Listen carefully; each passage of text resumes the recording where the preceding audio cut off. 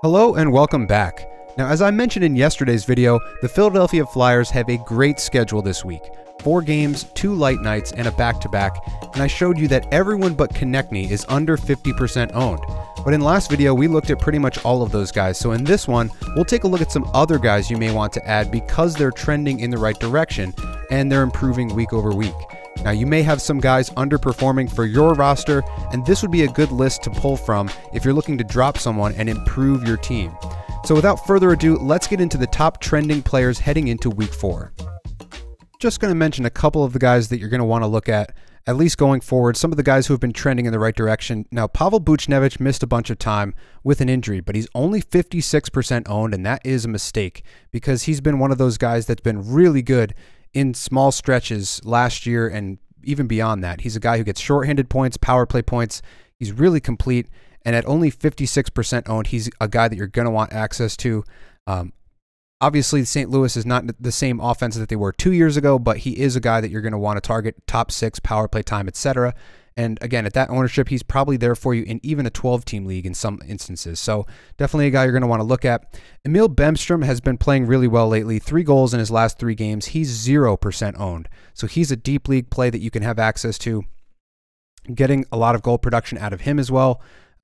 They've been getting some, they have Marchenko on the power play. Bemstrom has been there in the past, and with Bemstrom scoring, I would imagine they're going to give him some power play time now, but Marchenko could be another guy to target from that team. Matt Poitras. So this is a guy who kind of came out of nowhere, played junior last year, comes out, makes the Boston Bruins, and kind of fills in that middle 6 section of their lineup as a center.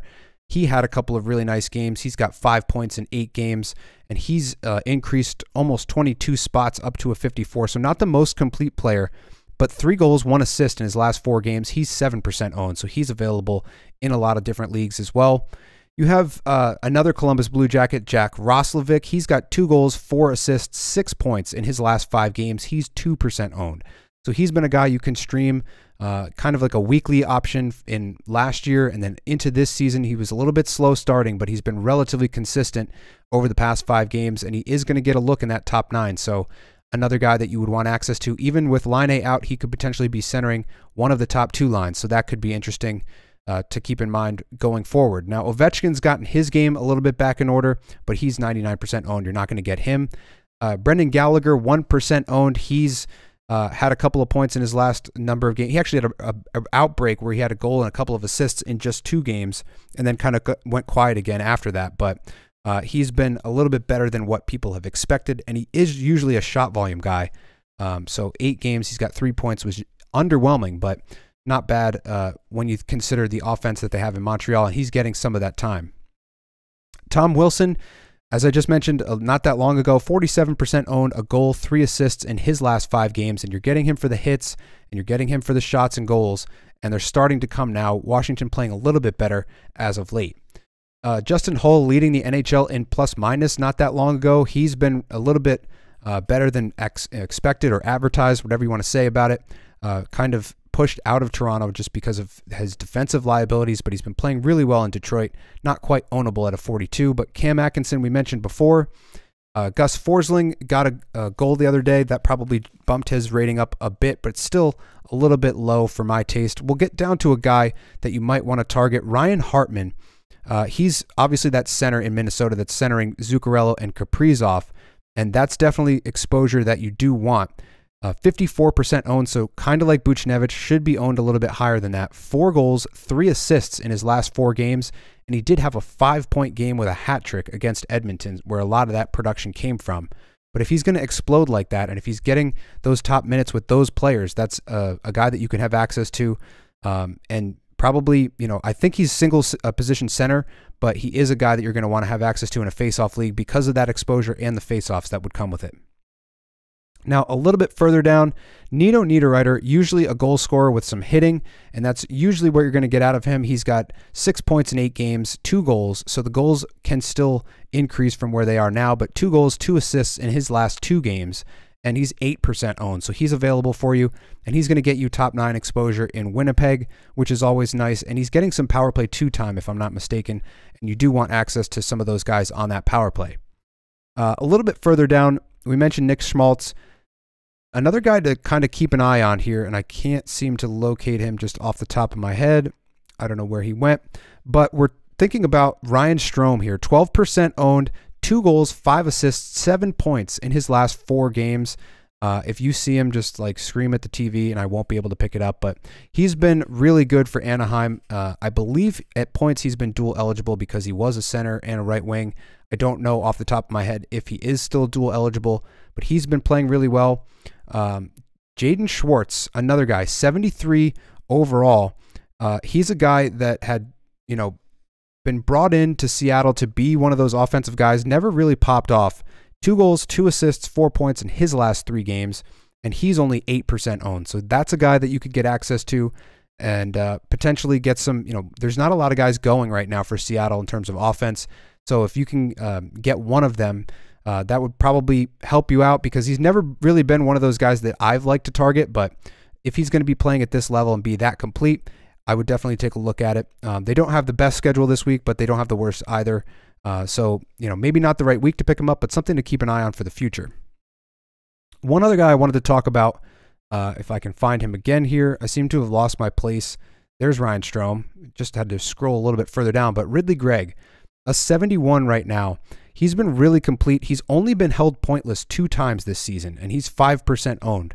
So he's slightly under a point per game, 7 points in 8 games. And as I mentioned, only 2 times has he been held pointless. So really consistent. So if you're looking for that consistency, instead of a guy who's going to pop off, Ridley Gregg has been playing really well. And they did, they lost Shane Pinto for 41 games. So Ridley Gregg is going to get an opportunity in that top 9. And you do want access to that top 9. So that is a guy you can have in almost every league format. Another guy I wanted to talk about was Mikey Anderson, 68, really complete. For a guy who's, a top pair defenseman, but usually not an offensive top pair defenseman.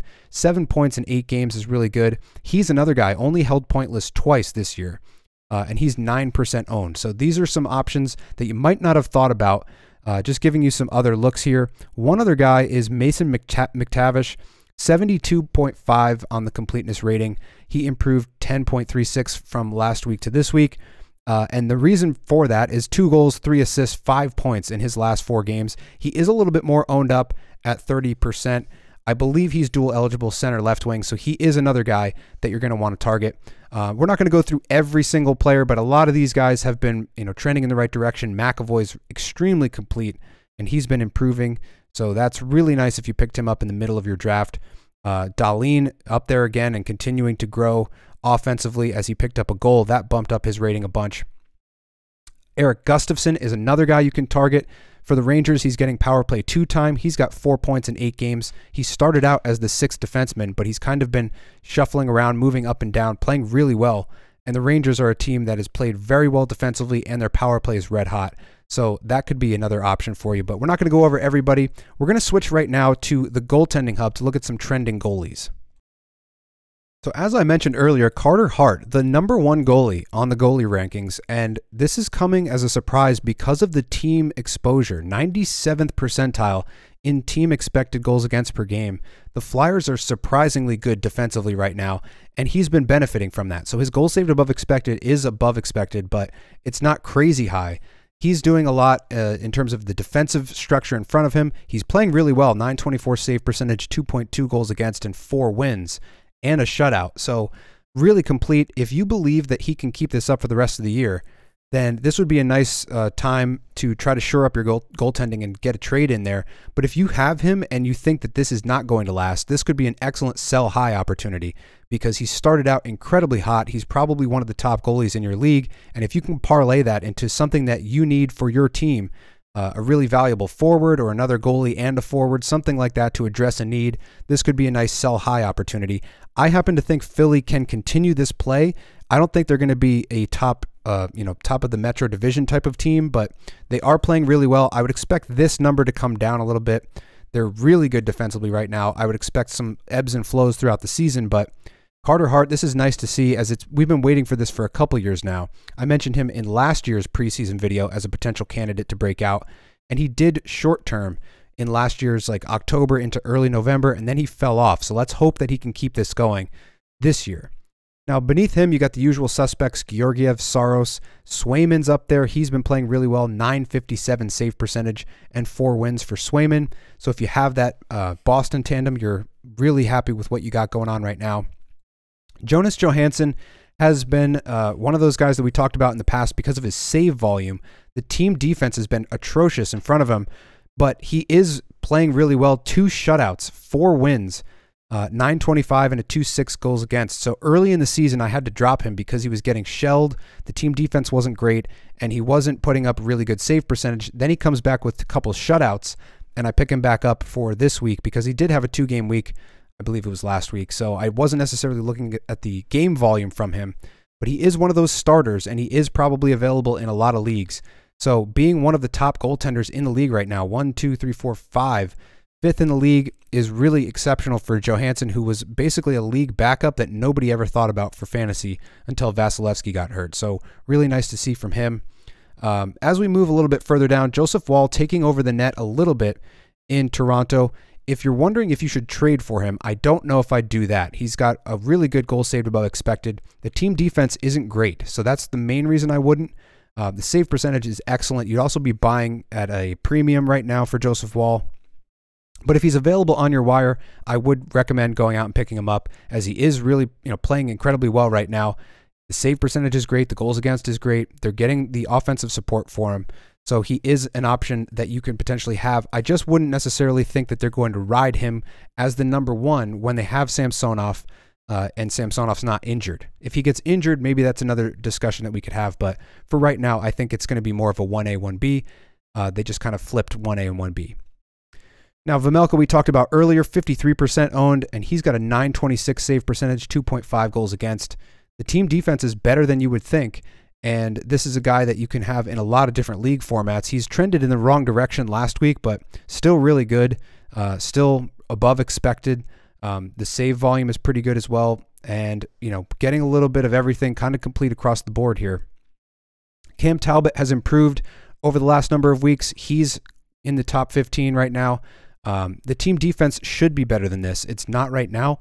That is something to keep an eye on. And he's got a 905 save percentage, but that's been coming up in the last couple of weeks. So as we look at some of the trends, we'll bring this back out, and we can look over here on the right. So Stolarz with a nice shutout. I'm not sure exactly why he's not improved from last week. I think he didn't have any data before that. That was his first start, which is why the change isn't there. But the Stolarz shutout was really clutch for me earlier in the week. Anton Forsberg going in the wrong direction, the save percentage climbing down. The Ottawa defense is kind of underwhelming this year, as we were to kind of expect. They're not the tightest defense, and then they just lose Thomas Chabot for 4 to 6 weeks. So this might not be the time to pick up Forsberg. And if you own Korpisalo, you might want to pair him up with somebody else, probably not Forsberg, because of that team defense exposure. But another interesting story here, we were talking about in the preseason, Darcy Kemper and Jacob Markstrom. Kemper kind of piecing it together right now, 2 wins. The 890 save percentage is bad, but he's changed 10 spots or 10 points in his rating. And that was an excellent last game that he had. I believe it was Saturday night. Stopped 8 of 8 in the shootout and got them the win. They're kind of slowly coming together in Washington. I don't want to say that they're there yet, but I do think that they're more there than Calgary right now. So that is something to keep in mind. These are kind of the same tier goaltenders, which is why I'm mentioning them in the same breath. Jake Allen, really good week, 930 save percentage on the year, 4 games, 3 wins, 2.6 goals against. So Montreal's been playing really well and getting some contributions. Cole Caulfield with an overtime game winner. That was nice for my team.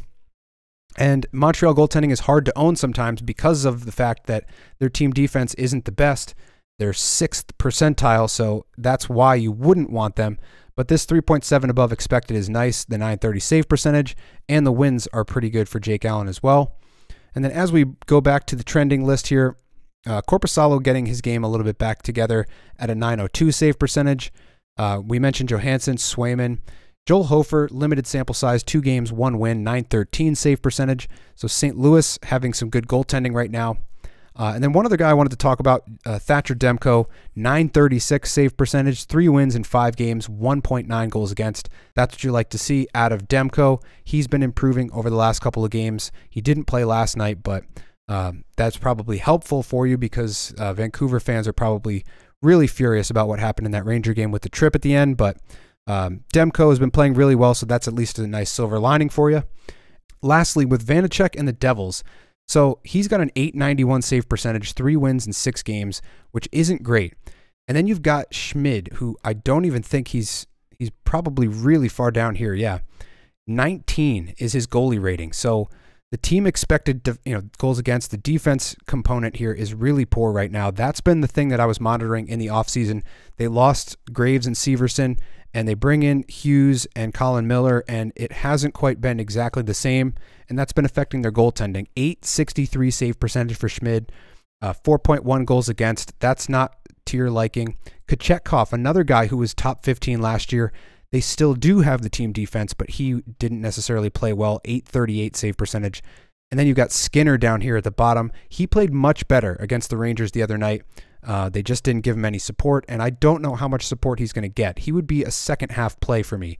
If you can float an offer for a guy who owns Skinner, try to pick him up while they're still, relatively poor defensively and offensively. This could be a nice buy low because I think towards the end of the year, he's going to be the guy getting those starts. Campbell hasn't looked any better, and I think Skinner is the guy, but they're just not putting it together for him right now.